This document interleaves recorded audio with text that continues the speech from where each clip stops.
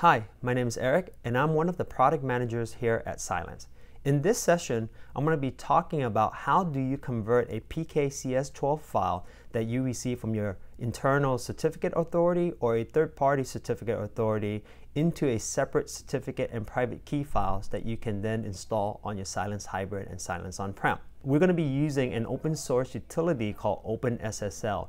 You can download this from the internet and install it on either your Windows desktop, Mac OS, or Linux. So the first step is we're going to extract the certificate from the PFX file. From the directory where you have your certificate or PKCS12 file, you're going to issue the OpenSSL command that will extract your certificate. So here's my OpenSSL command. It takes in as an input the PFX file, and it will put out as a certificate file on its own without any private keys. It'll ask you for the password. This is the password that came with your PFX file when you were given. So go ahead and enter the password.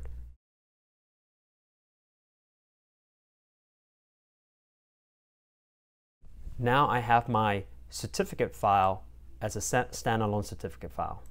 The next step is to extract your private key from your PFX file. So the command that you'll be using is shown here on the DOS prompt.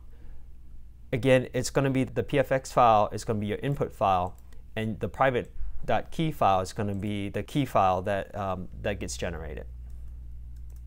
It's going to ask for your password similar to the previous step, so go ahead and enter your password. Now this time it's going to ask you to create a passphrase, essentially a password. Go ahead and put in something that you'll remember because we're actually going to remove it in the next step.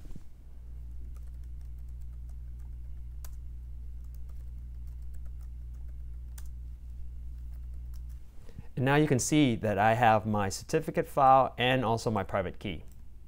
Now the third step is you're going to remove the passphrase or password from your private key. The command we'll be using is shown here.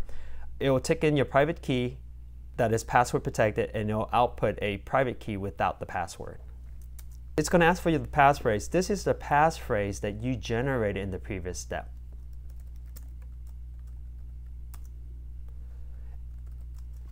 And now I have my certificate as a separate file and my private key as a separate file that is not password protected, and I can now use it to install on my Cylance Hybrid and Cylance On-Prem. Thanks for viewing this session.